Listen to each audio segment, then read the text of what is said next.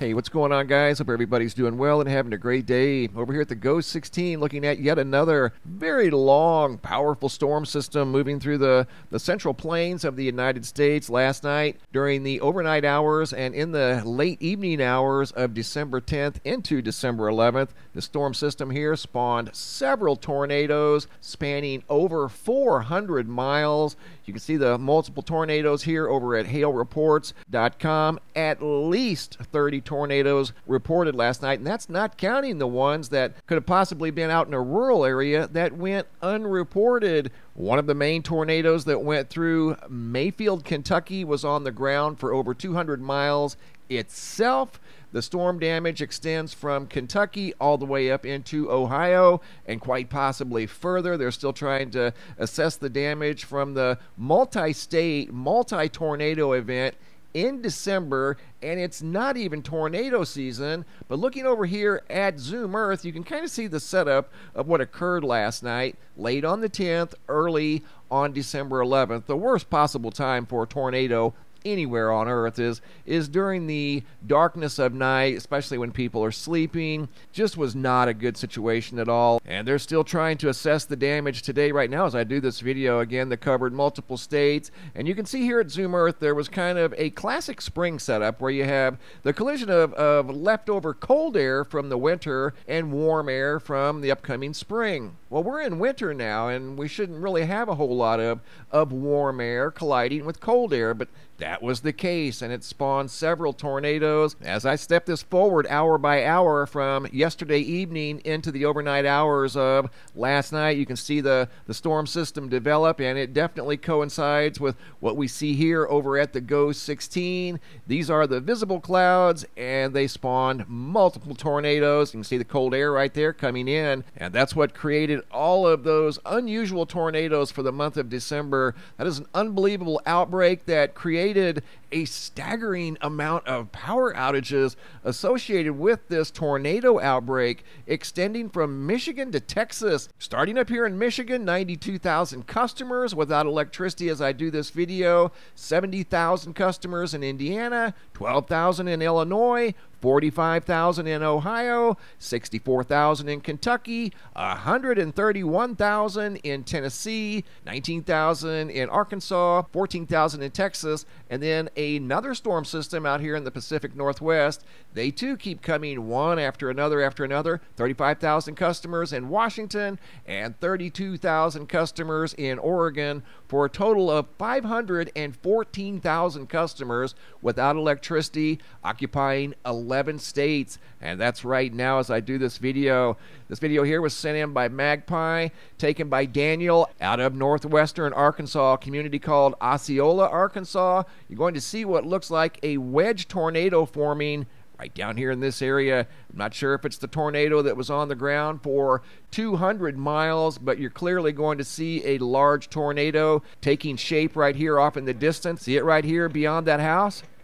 See a dark wedge starting to touch the ground, and you're going to see where I pause it right here. That is a classic large wedge tornado, and more than likely that was one of many wedge tornadoes. Reading some of the reports over here at hailreports.com, and you guys can click on the link down below and check out all of these if you'd like. And most, if not all, of these tornado reports that you see here on this map have a common theme, and that was reports of a very powerful tornado on the ground extending from northern Mississippi through Tennessee, Kentucky, lower Indiana, even up in central Illinois, far eastern Missouri. Just an unbelievable scene last night. And again, they're still trying to figure out exactly what the damage is through multiple states from over 30 tornadoes last night. Just an unbelievable situation that's not over yet. You can see here at the Go 16, this storm system is still moving from southwest to northeast.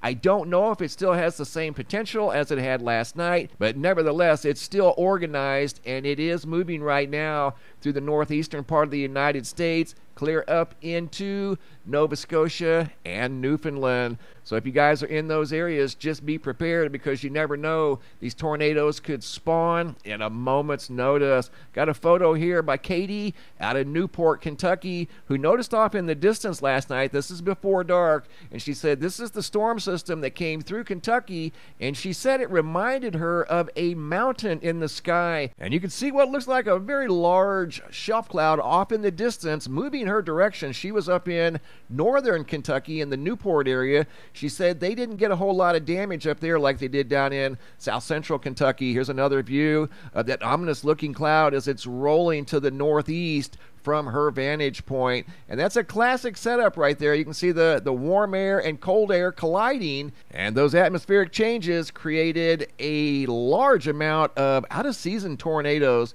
Again, this is December. You don't normally see this map looking this way in December. In fact, there's so much information pouring in from that storm system last night, it's having a hard time getting it all on the map. It will not upload there we go. It just uploaded the wind reports. Look at how it overwhelms the map. And again, these are just the reports. These are wind reports, not counting the tornado reports, and some of these areas could have had tornadoes as well. And this storm system is not done yet. Hopefully we won't see any more tornadoes, but this thing is still organized, spans over 1,000 miles, and it's moving rather quickly now to the northeast. Again, 11 states with power outages, 500,000 customers right now without electricity. Also, I wanted to mention Comet Leonard in the eastern sky. If you guys have binoculars and it's clear in your area, if you have clear skies in the early morning hours, you got to get up around 4 a.m. But if you look in the eastern sky in this direction right here, you'll see Comet Leonard above the sun before the sun comes up in the due eastern sky. It was visible this morning. If you had no clouds, it will be visible again tomorrow morning. It's a green comet. You'll see it with binoculars, or obviously a decent telescope. Doesn't even have to be a large telescope, just a average backyard telescope or a set of binoculars, and you should be able to catch a glimpse, again, if there's no clouds in the sky, of Comet Leonard due east. Also in this video, I've got a brand new picture slideshow, new sky phenomena photos, sent in from all around the world. Photo here by Joaquin out of Miami, Florida, of a big jumbo halo in the sky around the sun from South Florida, looking out over the Atlantic Ocean. Jacob from Monroe, North Carolina. A couple of very intense sundogs on either side of another sun halo. Eric out of Minneapolis, Minnesota. That is around the moon. Big halo in the sky around the moon. Don't see those very often. Photo here sent in by our friend Mary Hall out of South Haven, Michigan, of a bright pink sky with a intense double-decker rainbow. Paul out of Queensland, Australia. Yet another very intense double-decker rainbow. Photo here by Mike A. out of Fort Dodge, Iowa, of a fiery orange sky behind some windmills. Cortez, Colorado, Greg and Sandra. Yet another fiery orange sunrise. Photo here sent in by Jay out of England, who noticed a couple of circles in the sky that just simply looked out of place. Here's another one by Chris M. out of Indiana. You can see it off in the distance there.